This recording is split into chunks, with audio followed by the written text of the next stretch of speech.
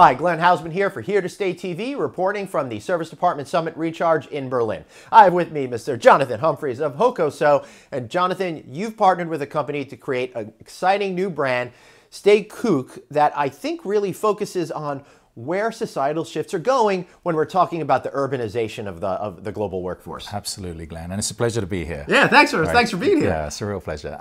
So I think, before I go into that, and we need to look at macro trends, right? Mm-hmm. So we go back to 1950. We've got a population of 2 billion, and we've got about 600 million that are in urbanized areas, right? We fast forward to 2050.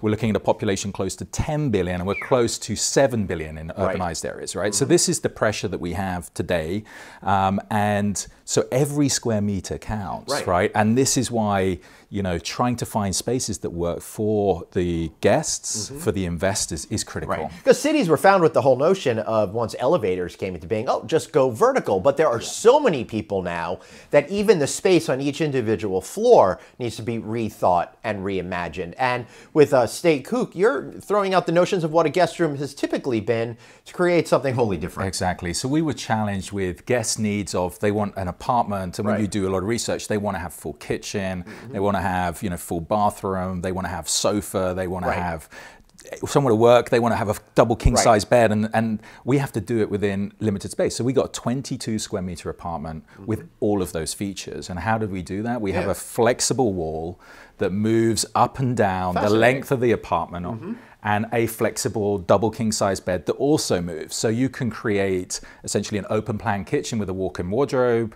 You can close that off, or you can have a double king size living area. You can have a sofa area, or you can do your yoga, you can do your work. So it's super flexible. Right. We were talking before we got on the camera how it's kind of like the stacks in a library, right? So you kind of like turn the thing and it moves into one direction, creating more space in the area that you're using then, and economizing the space in the other areas. Absolutely. And part of the challenge when we do innovation today is how can we do what Apple has done really well.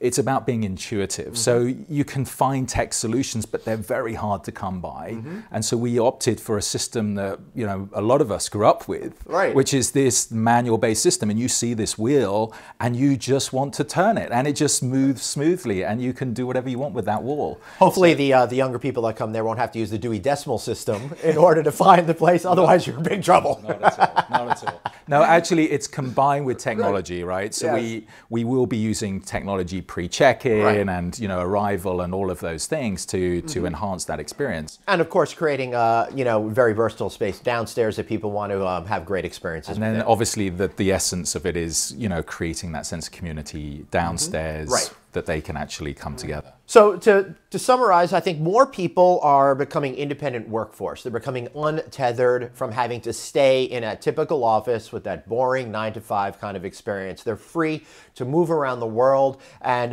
work and live in the way that they want to. Absolutely, and play.